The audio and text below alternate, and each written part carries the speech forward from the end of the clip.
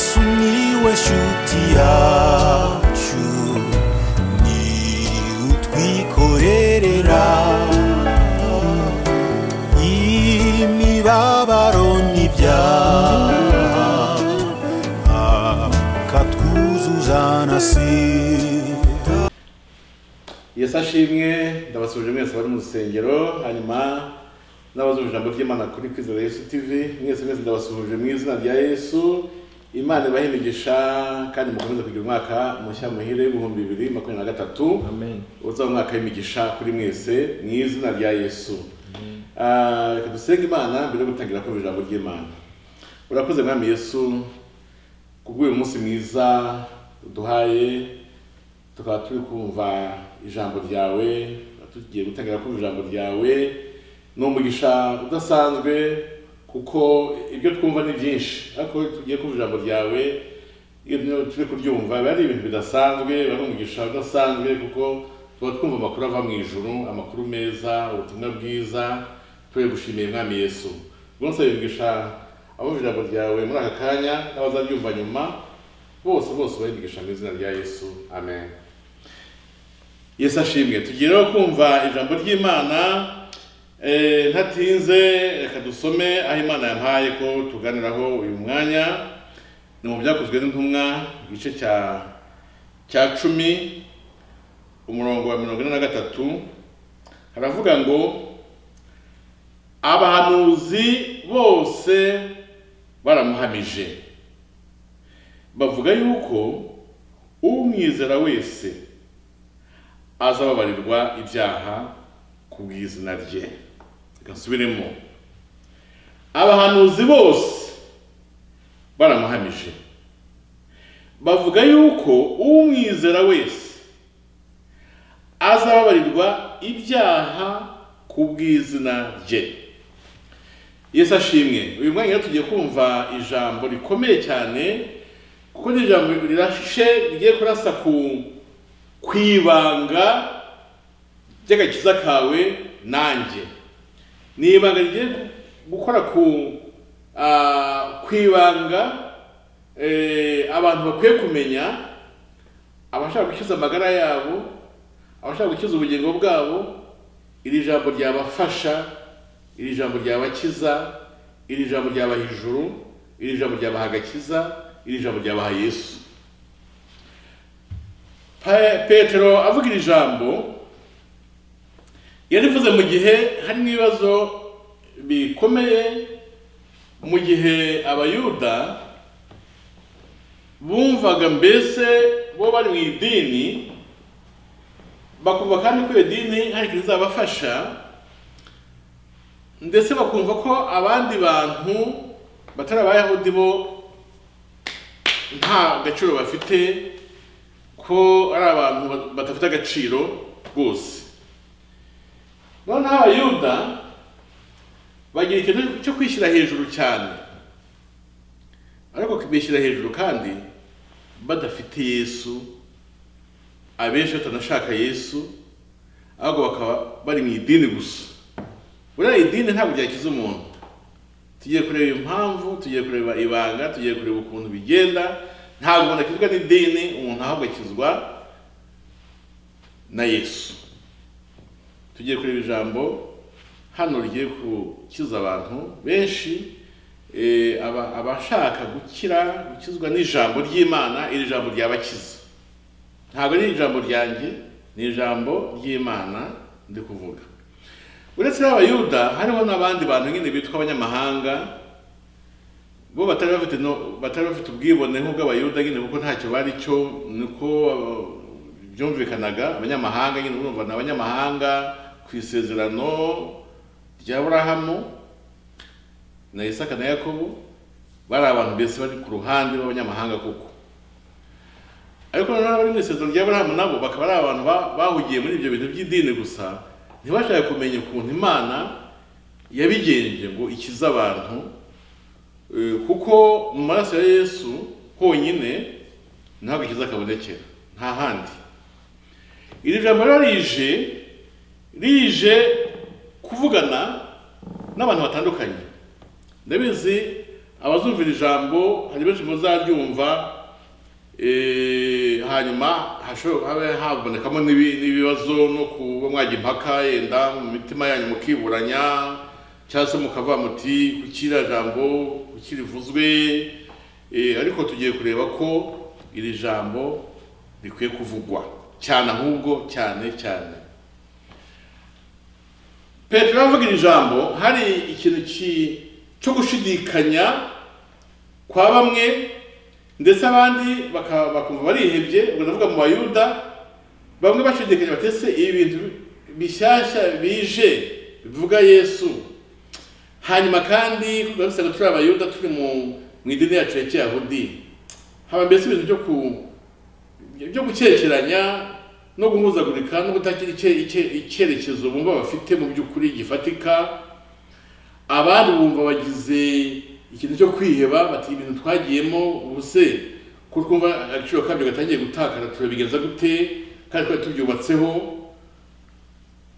ubwo nyine bakahita bibuka amategeko 10 bahanaga bavuga mu mutwe bafashe mu mutwe ndetse bamwe bayambaye ku gahanga kandi batayubahiriza abandi bahita batekereza mu byo gukebwa ndetse ko twakebwe ibyo bindi kandi bavuga ni ko twamaze gukebwa tukaba turi mu mategeko mbese hari ibibazo bikomeye mu Bisirayeli cyane ku buryo mbese Petero yaje avuga ijambo mu by'ukuri ijambo rije ribabereye rishyashya kandi koko ryari rikenewe icyo gihe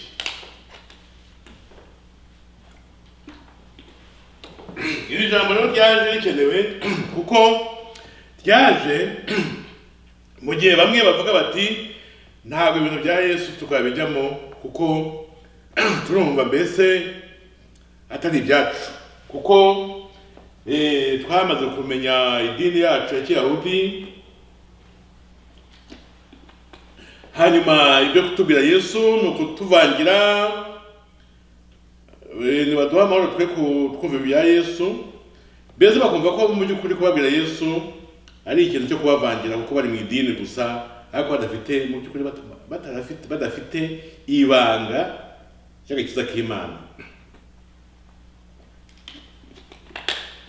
Petero arababwira ati mu by'ukuri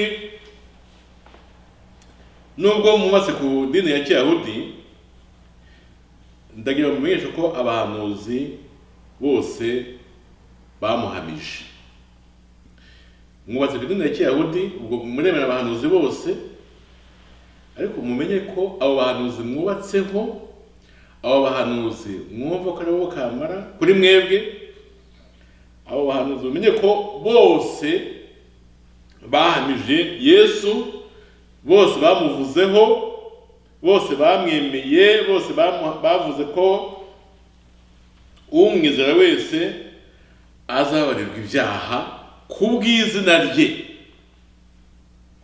Urumva Petero abaye mubafasha tindabizi mwubatse ku bintu byatambutse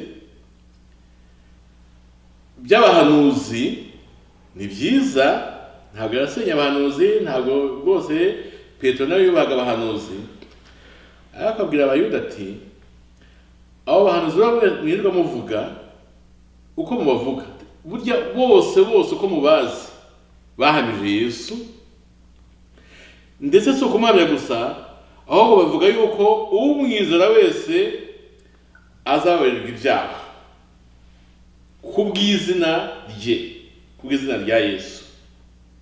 Urumva ko Petero yavuze ahantu hakomeye cyane urumva hajemo kwizera. Petero avuga ko mu by'ukuri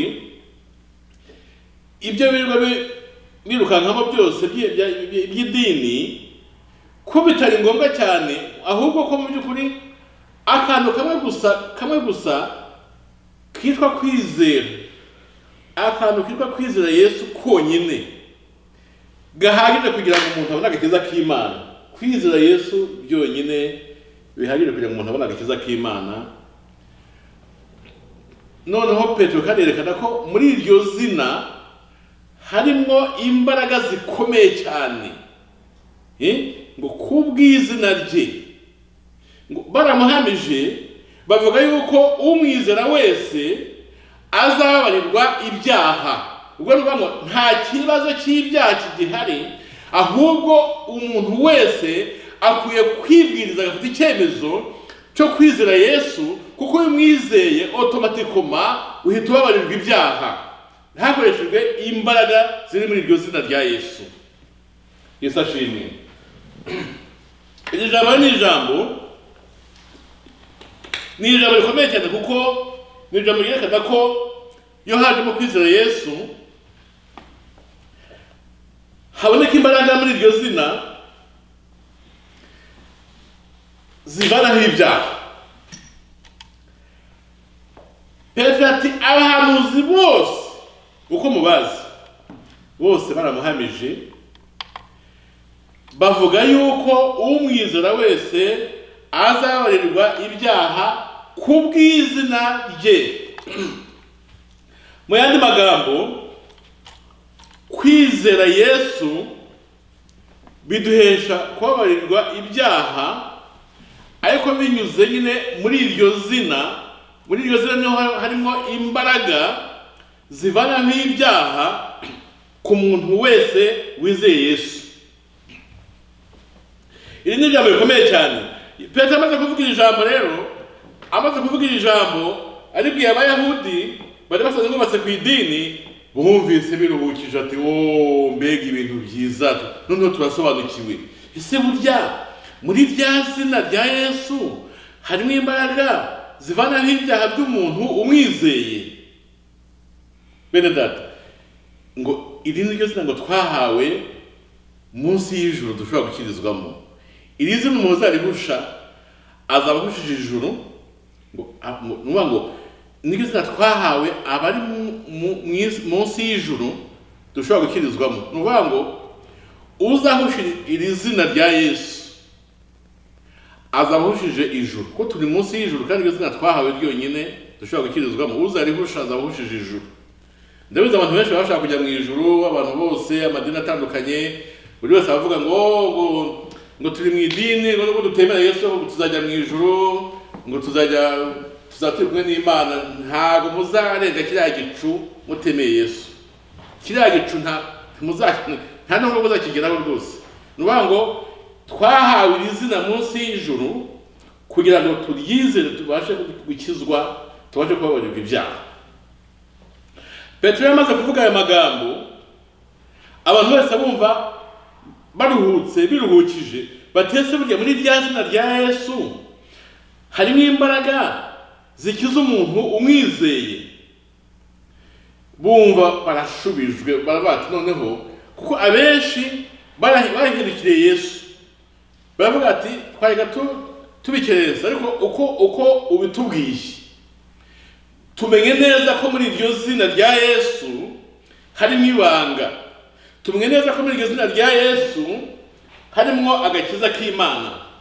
Tumenye ko muri iryo zina rya Yesu harimo kubabarirwa ibyaha. Tumenye ko muri iryo zina rya Yesu harimo igisubizo cy'isi yose. Tumenye neza ko muri Yesu harimo ibanga ry'agakiza k'Imana. Muri iryo zina binyuze mu kwizera nyine Yesu harimo agakiza k'Imana ku muntu wese uryizeye. Umuntu wese wizeye Yesu ababarirwa ibyaha ku bw'izina rya Yesu. Mu yandi magambo, tubabarirwa ibyaha ku bw'izina rya Yesu binyuze mu kwizera Yesu nyine. Mu yandi magambo, ibyaha ntabwo byababarirwa hatabayeho iryo zina rya Yesu. Uzabona bamwe birirwa bavuga ko bihana ibyaha, kwihana ibyaha ni byiza rwose, turanabishyigikiye, ariko iyo bitanyuze muri Yesu, kuko muri Yesu niho hari imbabazi, muri Yesu niho harimo gucungurwa, muri Yesu niho harimo agakiza, muri Yesu niho harimo ijuru.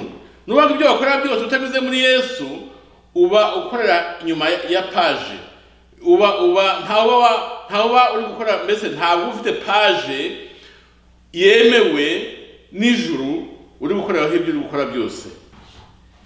Ngo abahanuzi bose bahanije Yesu, ngo bavuga yuko umwizera wese azababarirwa ibyaha ku bw'izina rye, ku bw'izina rya Yesu. Abahanuzi bose ndabizi hariho amadini yatandukanye, navuga mu kanya nyine ko iri jambo nindi vuga yenda bamwe bazampagurukana batari ko kucuvuga ko muri Yesu gusa ariho abantu bakirizwa. Ntabwo uzi ko natwe dufite ukuntu dusenga, ntuzi ko dufite ahandi dusengera natwe mu idini yacu itemera Yesu ariko isenga. Ndabizi amadini menshi, abubundi amadini yigisha muri rusange yigisha ibintu byiza, ko nta dini yigisha kwiba, nta dini yigisha kwica, nta dini yigisha gusambana, nta dini yigisha kwangana. Oya, amadini yigisha ibintu muri rusange byiza, ariko iyo udafite Yesu mu byo gukora byose, ibyo ukora byose bari zero. Nize kuvuga ko ufasha amazeru 6 mbese ukagenda uyateranya 0 guteranya na 0 ukagira amazeru 6 byose yohana na 0. Wanditse amazeru 6 akurikirana byose mu by'ukuri bari 0. Ariko iyo wanditse rimwe ribanziriza ayo mazeru biba miliyoni. Nuvuga ngo amazeru menshi ahabwa agaciro na rimwe ribanje. Iryo rimwe ribanje ushyizeho ribanjirije amazeru niryo riha agaciro amazeru yose akurikiyeho. Mu yandi magambo rero nuvuga ngo ibyo dukora byose muri iyi si dukwiye kubikora ariko Yesu ari we rufatiro rwabyo. Yesu agomba kuba base, Yesu agomba kuba urufatiro, Yesu agomba kuba fondation y'ibyo dukora byose hirya. Niho bigira agaciro. Ubwo rero nuvuga ngo ibyo bakora byose mu by'ukuri udafite Yesu uba ukorera mu gihombo. Ndagira mushishikarize kwemera Yesu, so kubategeka uko ndabinginga mu izina rya Yesu, kugira ngo mukunde Yesu kandi mumwemere, niwe gakiza kacu, ngo niryo zina twahawe munsi y'ijuru dushobora gukirizwamo. Nta rindi zina twahawe muri munsi y'ijuru dushobora gukirizwamo uretse izina rya Yesu. Ubwo rero ayo madini ntashaka kuvuga amazina yayo, mu by'ukuri abenshi bemera abahanuzi, bemera Mose, reka mbere kura bemera Mose, bemera Aburahamu, bakaza bakemera abantu bose na ba Dawidi na abahanuzi bose na ba Yesaya na ba Ezekiyeli n'abandi bose. Ayo madini yemera abahanuzi bose, ariko byagera kuri Yesu bagasiba bakavanaho, bakavuga ko Yesu badashaka kumwumva rwose. No, ntushaka kumva Yesu, ntushaka kumva Yesu. Ariko kandi Petero yavuze ati abahanuzi bose baramuhamije. Nuvuga abahanuzi bo muri mu kwitwaza, abo ba Aburahamu, ba Mose, ba Ezekiyeli, ba Yeremiya, bande bose, abo bahanuzi bose ba Dawidi, abo bahanuzi bose bahamije Yesu. Nuvuga mu gukora ibintu biri gutanga ubusa hirya. Ntacyo biri gutanga kuko mutari gushyiramo Yesu. Ubwo rero fata abahanuzi bose noneho ushyiraho na Yesu, niho biraba byuzuye. Kuko Petero yavuze ngo abo bahanuzi bose ngo baramuhamije. Nuvuga ngo Mose yaramuhamije, ba Dawidi yaramuhamije, Yesaya yaramuhamije, abo bose abahanuzi bose baramuhamije, ngo bavuga yuko umwizera wese azababarirwa ibyaha ku bw'izina rye. Uwo ni Yesu, ntawe uri kuvuga. Ndikubabwira Yesu bene data, ndikubabwira Yesu mwese n'abatamwemera, ndikubabwira Yesu nimumwemere, niwe gakiza kacu. Nimwemere Yesu nta gihombo kirimo, ahubwo harimo inyungu. Nimwemere Yesu mubone ijuru, nimwemere Yesu mubone ibisubizo by'igihe kizaza.